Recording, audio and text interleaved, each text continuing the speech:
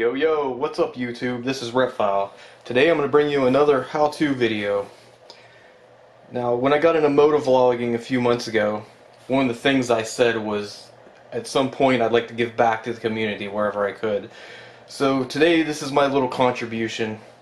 Anytime I go on different forums or when I see other vloggers' videos, a very common question is, how do you mount the GoPro or your action cam to the chin mount? What chin mounts do you use, etc. I know there's various options out there. I've seen people using straps. I've seen people have some type of bar that they've like screwed in. But what I'm going to show you is a really simple way to mount your GoPro to the chin of just about any helmet. The only one you might have a problem with is some of the dual sport helmets that have the big vents in the front. I mean, you could certainly mount it this way, but you're going to block those vents. Alright, so here's what you're going to need to do this. You're going to need some of this blue painter's tape, a pair of scissors. It'd probably be good to have a file. I'll show you why here in a little bit. If you don't have a file, you could use a butter knife or something to do this. Some 3M tape. You're going to want to get some of this JB Weld steel stick, or there's some other brands out there that do the same thing. Of course, your camera and your camera mounts. Alright. So, end result, you're going to have something that looks like this here. Okay? Basically, we're going to use the JB Weld and then we're going to put 3M tape on the back. Now, what I would recommend doing is put your brackets and stuff together, mock it up, and make sure you got enough clearance for the camera to move around. Now I've used my mount sideways. Now you can certainly mount it up and down, but you're gonna need a different GoPro mount. They make a GoPro mount that kind of sticks out a little bit more. I don't have that one, so I had to mount mine sideways. So here's something to be aware of when you mount it on the chin. If you have a vent on the front here, be wary of the direction that the vent opens up. If you do this wrong, you're going to not be able to open the vent up. Okay? Now, the helmet we're going to show you on, it opens a different way, so we're not going to have a problem. Basically what we're going to do, we're going to cover the front here with the blue painter's tape. Now, for something that like this GT Air, I'd recommend putting the vent down when you do this. That way when you finish molding it, it's going to mold right around this. And you can be very liberal with the tape.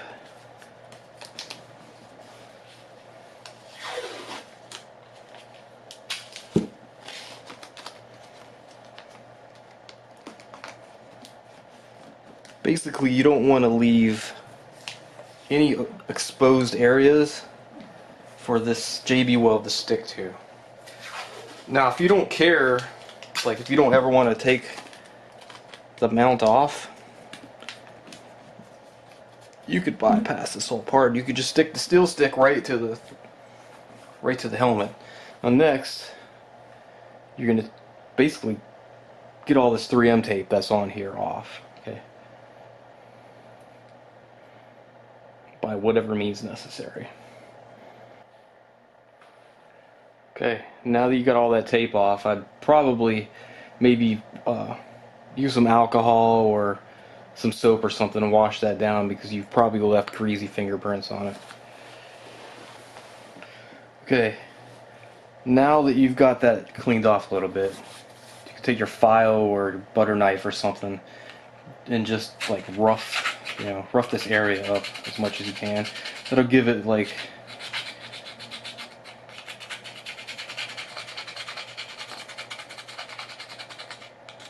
this will give the JB Weld like an area to stick to better, instead of just being this flat, shiny area.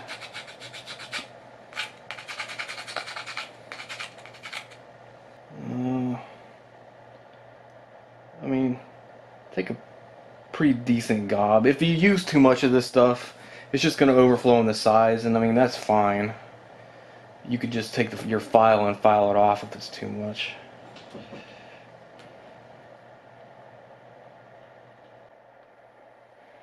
Okay, so it looks like it's going to be okay, so we're going to mash this on here a little bit.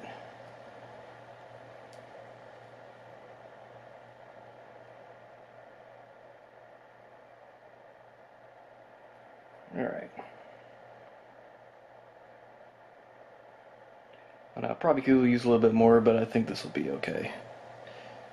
Now you're going to pick a good spot to press that.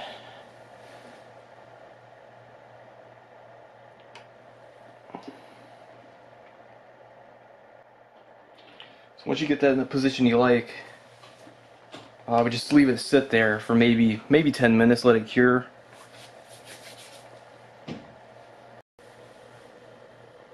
Alright guys, now we can remove the tape. And it's been about 10 minutes. This seems pretty cured. If you leave this on too long, that tape might be hard to get off the mount. But this is why I use the painter's tape. It doesn't stick to your helmet, it comes right off. And it should come right off your mold. Okay guys, so we have our mold made. I would set this aside for maybe an hour or so just to let it cure up and make sure it's going to be good to go for the next step. Okay, so what I like to do is cut the 3M tape into some strips and put in here. That way, if you put like a big chunk on there, it has a tendency to bind up in the little curved part. So if you cut it into the strips, it seems like it sticks a little bit better. So once you put the 3M tape on, you're going to end up with a bunch of stuff that's hanging off. Just take the scissors and trim around it. Okay, so we got that trimmed up, and now comes the part that's pretty much the hardest part of the whole thing, and that's peeling this backing off the 3M tape. Okay, so we got the backing off, and we're ready to apply our new mount.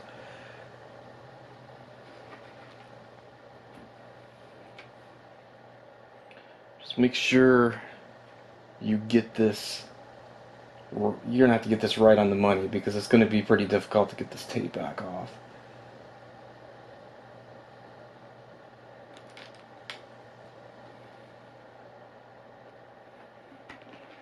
Alright, so there's the mount. Just press it on there pretty hard. What you could do is maybe set this aside, brace it up against a wall or something for a little while. That way the 3M tape will cure and it'll be a lot more stable. I wouldn't trust putting your GoPro on this right now, but if you leave this set up overnight, the next day this thing's going to be rock solid. Alright guys, so there you go. A affordable, easy to apply chin mount for your GoPro. Alright everybody, and as always, stay safe and keep at least one wheel on the ground. Peace out!